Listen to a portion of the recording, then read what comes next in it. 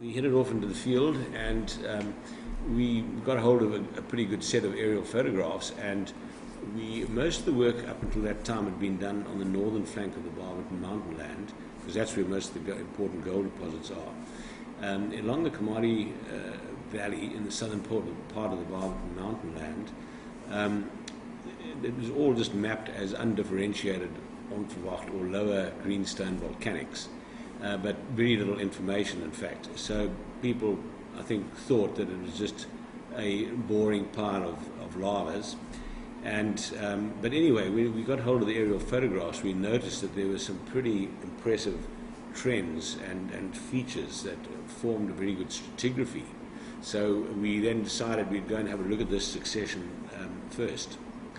And that's when we started doing a number of traverses and came across this remarkable succession which just hadn't been mapped, including pillared volcanic rocks and then these interlayered ultrabasic rocks interlayered in these pillared basalts. The ultramafics were massive?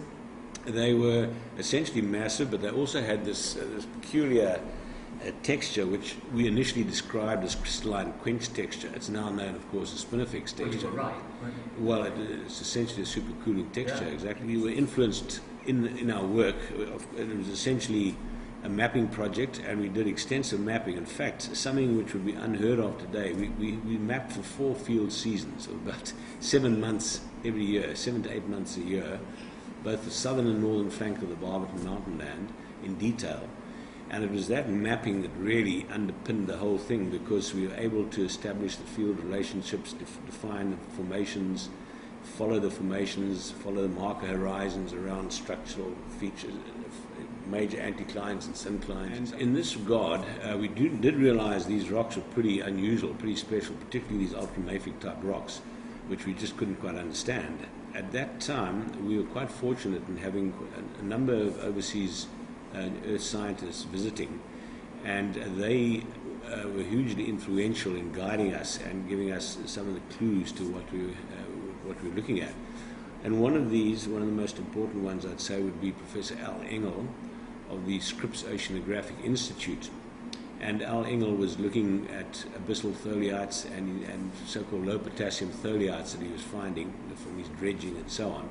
And he just intuitively felt that in these ancient greenstone belts one would find some of the most primitive volcanics that one could expect to find on Earth. And then we also had people like Mike O'Hara from Edinburgh. He was doing experimental work on ultramafic melts.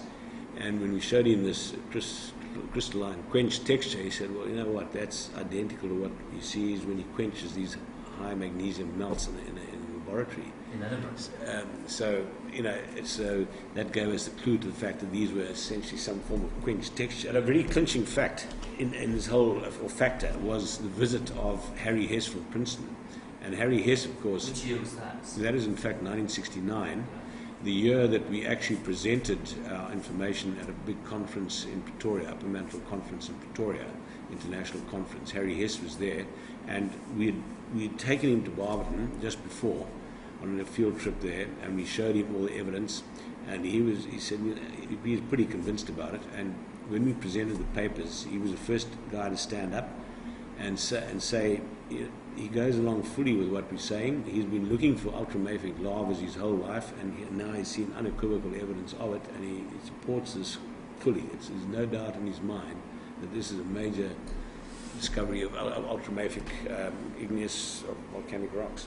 These komatiites are being described from all over the Viljoen block and elsewhere in Western Australia. And the term spinifex texture actually comes from Australia, being the spinifex grass. Right. What were you calling it? We called it this crystalline quench texture, yeah. Which is a bit of a cumbersome name, but spinifex much more catchy. So the term spinifex has remained for the texture and komatiite for the rock type, basically.